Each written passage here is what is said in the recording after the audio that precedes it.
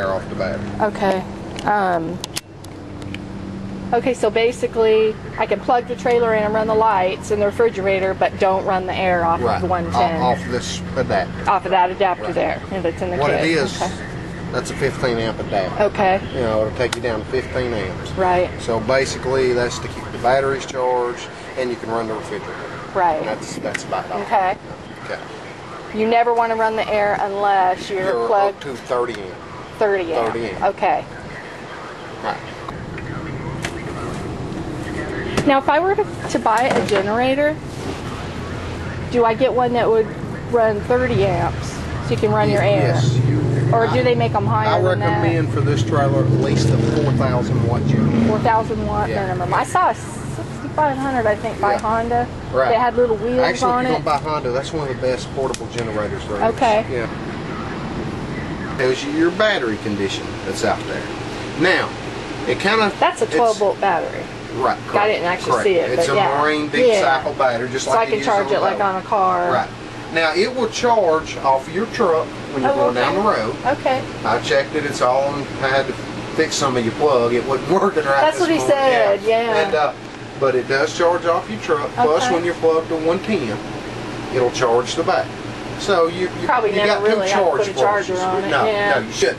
Unless something happens to your converter and the trailer, you shouldn't have to. This is your breaker box and your fuse panel. Oh, okay. Also, at night, 2 o'clock in the morning when you're trying to sleep, you're going to hear a fan kick on. It's coming from down here. That is your converter, which is what charges your battery.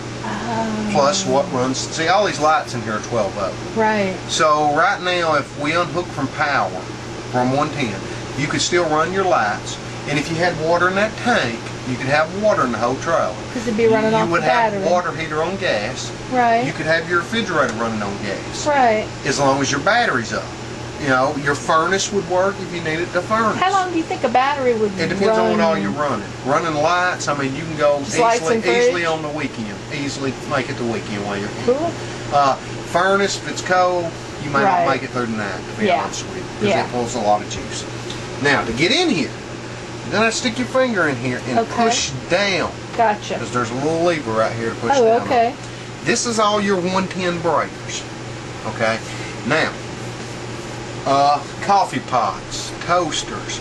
You really have to watch that running in these units because you're on 30 amp service. Right. A rule of thumbs, most toasters and a little electric heaters pull about 12.5 amps. That's just a rule. Same thing with hair dryers. Right. You know, you're looking at 12.5 to 15 amps. Yeah, my sister blew their circuit with their blow a good dryer. way to know, if you really need to know how many amps something pulls, it'll tell you how many watts it is. Yeah, and you can convert watts into amps. 120. Divide 120 into it, and however many 120 come into it, that's how many amps you're pulling. Gotcha. Now, I mean, it's not always that case because sometimes you say this is 120, but you could be somewhere and you may get 117 volts.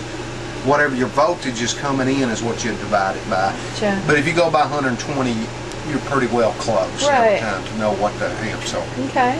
Alright, so, I mean, that is all your breakers. If you get anything on 110 not working, come right here and check this first. Now, all these breaker fuses here, I recommend going to the parts store, buying you a little pack of 15 amp blade fuses. 15 amp blade? Yes, and 1 pack of 40 amp blade fuses. 1 pack of 40 amp blade fuses. Really, just about all of them's 15 amps.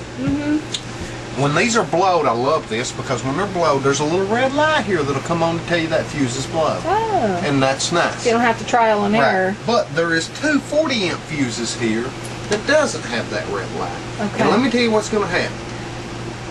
I hardly ever have that problem with one that doesn't have a slide room.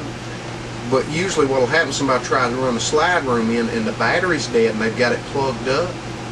It'll blow them fuses because low voltage pulls high amps. Gotcha. And so, if you ever in here and you notice your lights are getting dim and dimmer and dimmer, well, there's a couple things that means. Either your converters went out or one of them 40 amp fuses are blowed. Okay. And 90% of the time, one of them 40 amp fuses are blowed. Okay. You know? So keep you a pack of 40s and a pack of 15 and you're good to go. Great. You know? Now these are labeled. But I'm not going to lie to you, Sometimes they're not right. Right. This is an LP detector.